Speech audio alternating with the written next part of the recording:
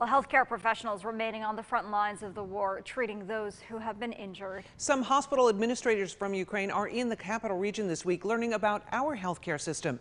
News 10 ABC's Skylar Eagle explaining what they hope to take with them when they return to Ukraine. Ukrainian healthcare workers are getting a first-hand look at Capital Region hospitals through a partnership with the International Center of the Capital Region.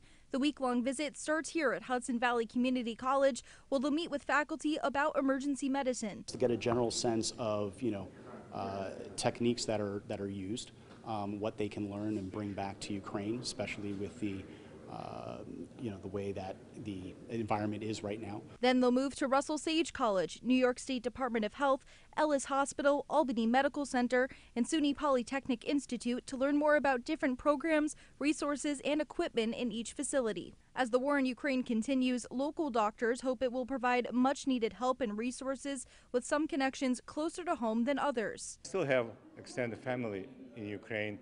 I talk to them basically on a weekly basis, and I call to my fellow physician who I used to work, and I try to do whatever possible to supply and to train that in this extremely hard time. Along the road, they'll also learn about the new advanced stitches currently being developed by SUNY Polytechnic Institute that could change how we look at medical care, especially in emergency situations. They're looking at ways to make sure that it would make sense economically to produce it and to figure that out. And that's a process that can take, a few years perhaps.